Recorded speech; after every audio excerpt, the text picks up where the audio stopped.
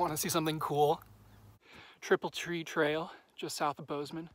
And I found this pretty sweet stream going under this little bridge. And it's a gorgeous stream. What first captivated me about this section of stream was its sinuosity. Sinuosity is a ratio of stream length to displacement length. As you can see here, there's a very large bend taken by the stream, so much so that the stream length is marginally longer than its displacement. On the inside bend of the stream, there's this beach-like sort of landform where some of the stream's sediment load is being deposited.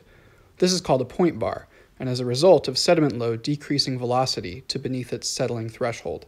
As the stream rounds the bend, the velocity along the inner bank decreases, and sediment is able to settle.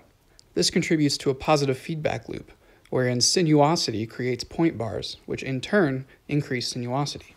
And that's pretty cool. While the inner bank slows down on a turn, the outer bank speeds up.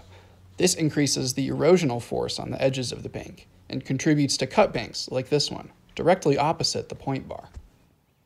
Sinuous streams are generally found in low gradient areas.